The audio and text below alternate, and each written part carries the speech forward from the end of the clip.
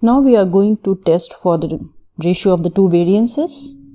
So test for variances.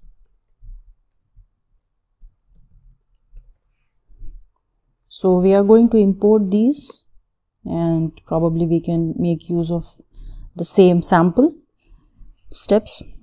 So import numpy, you will also import stats, and your, maybe let us write sample 1. Sample 1 is from normal distribution. You are taking a sample with mean 5, variance 4, and sample size would be 20.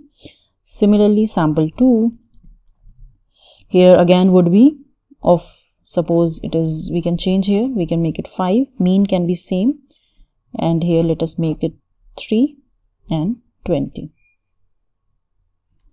Okay. Now suppose in this, let us consider the two-tailed test, because we have been working with right-tailed test for the previous two-tailed test. So we have to define the function first. Two-tailed variance test. So here it would be sample 1, sample 2.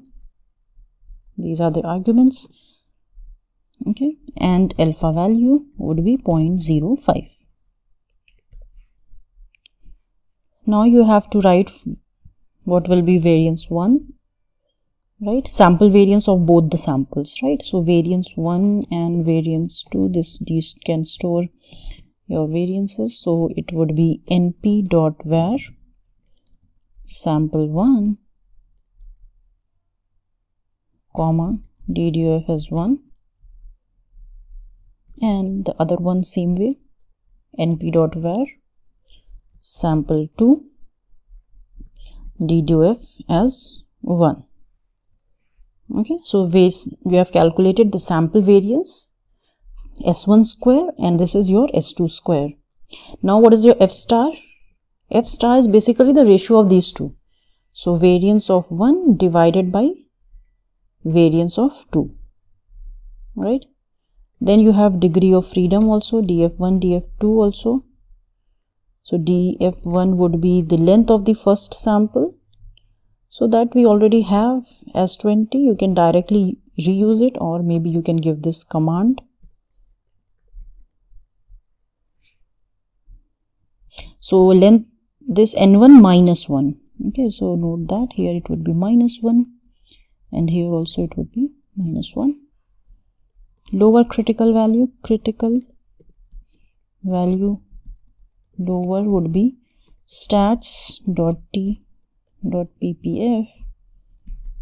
alpha by 2 and degree of freedom 1 and degree of freedom for the second one, right? n1 minus 1 and n2 minus 1.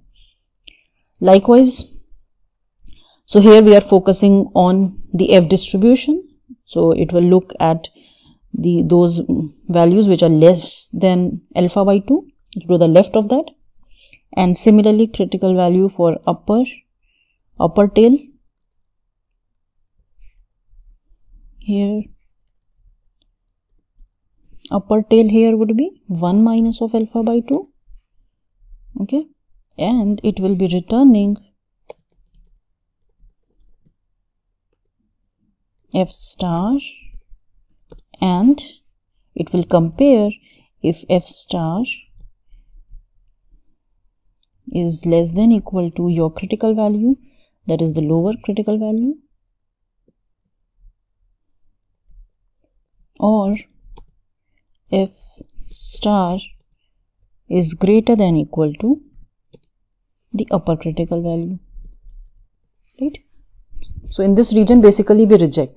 If F star is less than your F1 minus alpha by 2 and it is greater than F alpha by 2, so in that only we accept, otherwise we reject.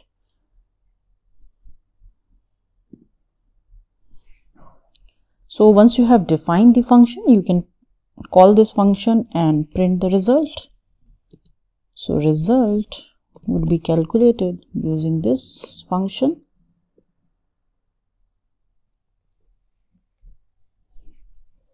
And let us print the two-tailed F statistic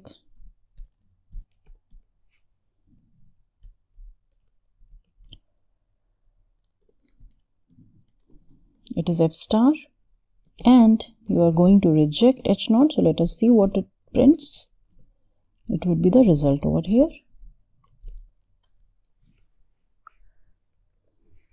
So the test statistic value comes out as 0.981, and you are going to reject the null hypothesis because that is true. Okay, it means it falls in the rejection region, and you reject the null hypothesis if your F statistic is less than equal to F1 minus alpha by 2, or if it is greater than F alpha by 2. Okay, so this is how you can test for variances. This is just for two-tailed. Likewise, you can write for one-tailed, and which includes right and left-tailed. So you can do it accordingly. Next, we will look for the test for proportion.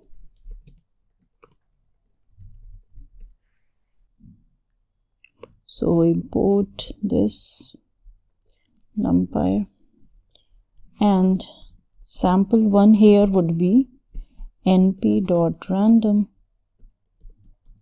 So it will going to select. It will take values between 0 and 1. 0 and 1, not between. It will take values 0 and 1. Size here would be 100, and the p values would be 0.3 and 0.7. Okay, so it means it is going to generate a random sample of 100 observations with two possible outcomes, that is 0 and 1, and the probability of choosing 0 would be 0.3 and probability for choosing 1 would be 0.7. So basically this would simulate a binary outcome like a coin tossing or pass or fail test. So likewise you can define for the second sample also. So we can reuse this. So here we can take the sample size as 120, and let us change the probabilities 0.4 and 0.6. Okay. Now if I have to conduct a right-tailed test, suppose, then I need to first of all define a function, right-tailed proportion. So here it would be sample 1, sample 2, these are the arguments that we give. P naught will be the hypothesized difference of the two proportions, and alpha here would be 0.05. So we can calculate your P1 hat, P2 hat, that is the sample proportions. So here we will reuse this mean command from the numpy library, sample 1, and again np dot mean sample 2. So n1, n2, so n1 would be the length of the first sample, and n2 would be the length of the second sample.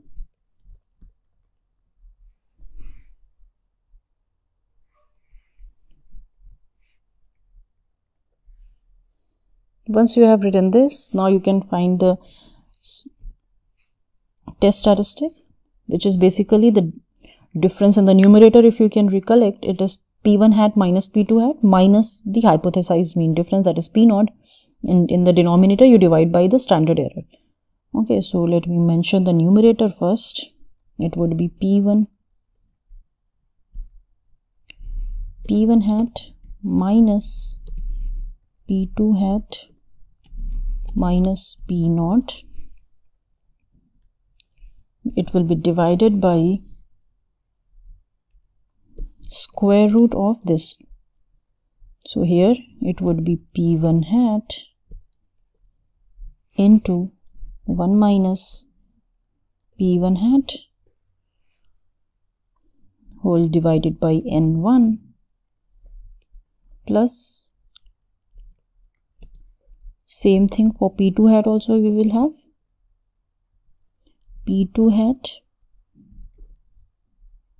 1 minus P2 hat, it will be divided by n2. Okay, So now you will calculate the critical value. Stats, because we know that here we can use the normal approximation. So stats.norm.ppf, the percent point function, here it would be 1 minus alpha, and it would return the z star value, and it will compare the z star if z star is greater than equal to your critical value.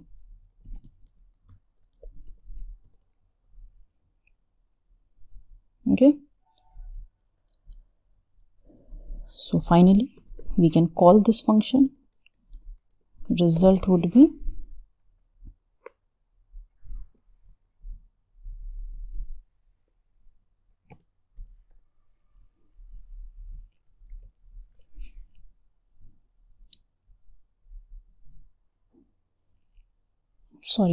P naught I should have defined here. P naught would be, suppose it is 0.1. So let us see what is the z star value. It is minus 1.73, and the result that you are getting is false. It means you fail to reject the null hypothesis. Okay, and since it is a right tail test, you fail to reject the null hypothesis. It means that the difference of the two proportions, that is P1 minus P2, is going to be less than equal to 0.1. So your null hypothesis, basically the claim is correct. So this way you can perform different tests whenever you have two samples also. So we have seen for difference of the means, for the ratio of the two variances, and for the difference of the two proportions also. Now we are going to look at chi-square test of independence. Chi-square test of independence. Okay, so we can import numpy as np, and from scipy.stats import chi to this contingency. Okay, so basically it has this nice function already defined in scipy.stats, because here you can directly use this function from this module in order to perform your chi-square test of independence. Okay, so let us consider the observed data is, let me just mention, observed data is in the form of an array. So here we have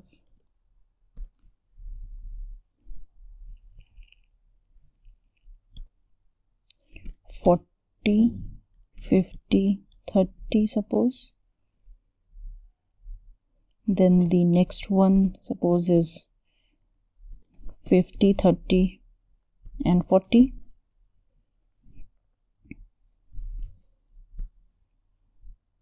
We can take 10, 40 and 10. So these are the observed points.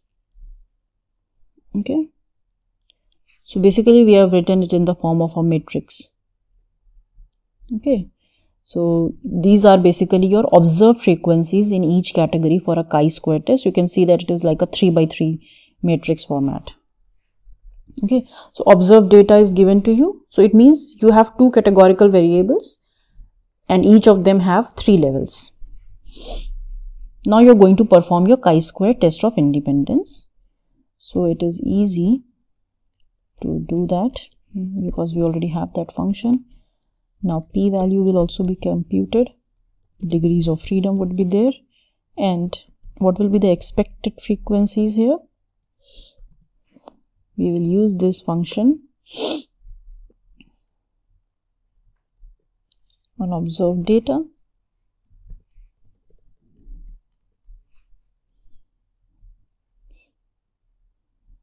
Okay, so here this chi2, and this is a test statistic for the chi-square test. The p value will be used, then it will indicate the probability of observing the data if the null hypothesis is true, degrees of freedom for that test, and the expected frequencies, which are calculated based on the observed data assuming that the null hypothesis is true.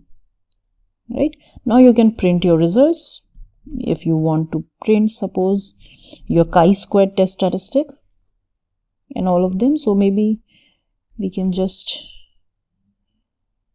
first of all check if the p-value, if p-value is less than alpha, you will print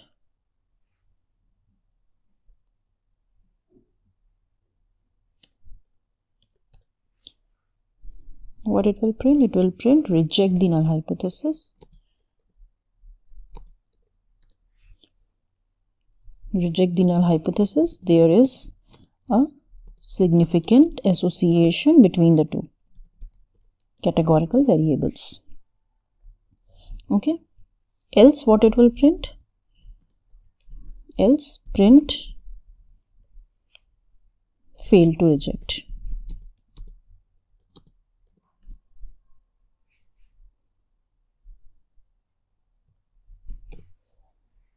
No significant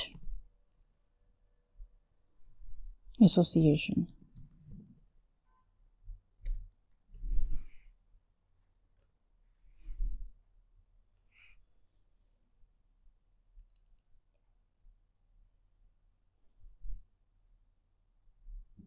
Sorry, it should be p underscore.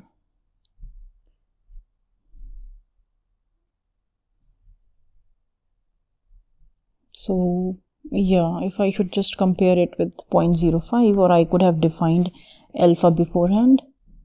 So you reject the null hypothesis, there is, and conclude that there is a significant association between the two categorical variables. So here you're rejecting the null hypothesis. It means that the p-value that you have obtained is less than 0.05. So if, let us see what is, okay, so it's very small. Okay.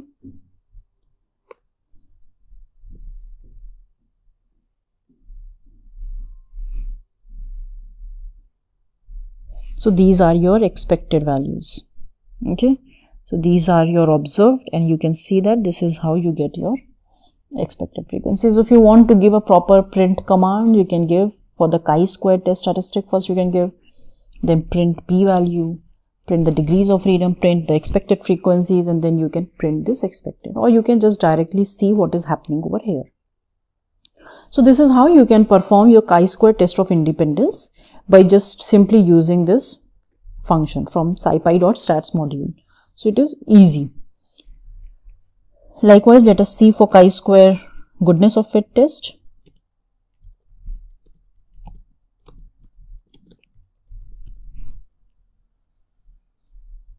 So import numpy as np, that will be there, and from scipy.stats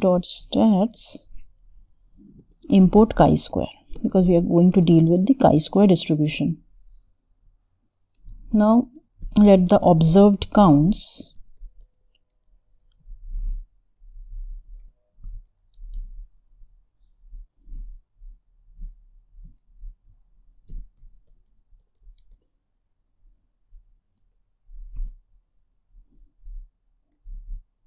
can consider 40, 30, 30, suppose. These you can consider them as the observed count, suppose for the three colors, maybe red, green or blue. Okay, then what will be the expected proportion?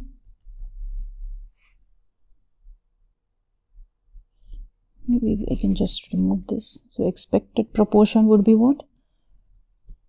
NP. So here 1/3 for each of them. Okay, so we are not biased towards anyone, so each of them have an equal proportion of occurrence. NP dot array. So here now what will be the total number of observations? Total observations will be NP dot sum of your observed counts that you have over here.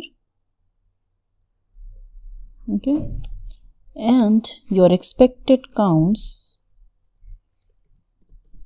E is calculated by multiplying n, that is the total number, by the corresponding PIs. So these are your PIs, expected proportion.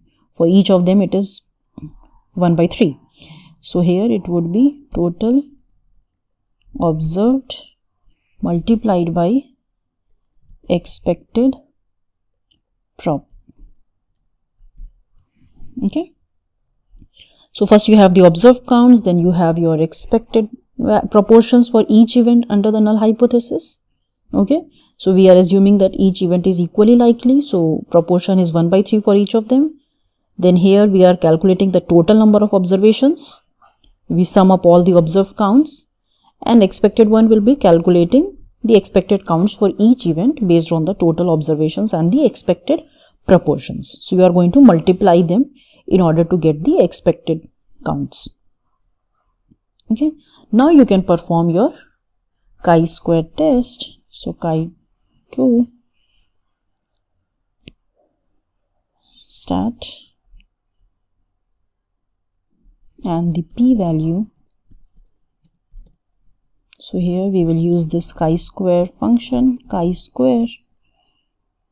So f observed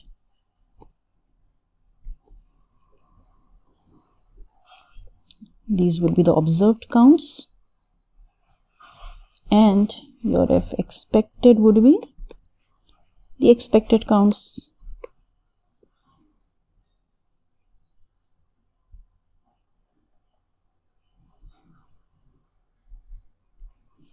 Okay, so if you want to see these, it is t, and your p-value over here is 0.367. So obviously if you take alpha as 0.05, you fail to reject the null hypothesis. Okay, so if you fail to reject the null hypothesis, it means that the observed distribution does not differ significantly. Okay, so you can write the command for comparing p-value with the alpha value as we have done here. Okay, so this is just a simple scenario that we have taken. Obviously you can think of it for different situation where you will be altering this observations over here. Okay, so likewise you can get the answer, and you can see that finding these is very simple, right? And in fact the theory behind them is also very easy to understand. So this basically completes your week 9 for hypothesis testing. In the next week you are going to learn about bootstrapping and how do you do or perform hypothesis test when the population is not necessarily normally distributed, right? It might be coming from some other distributions, or you might not even have an idea that from which distribution is it coming, right? So in such situations we use bootstrap technique, and that we will cover in your week 10. And in the last 2 weeks we will be talking about confidence interval estimation. Thank you.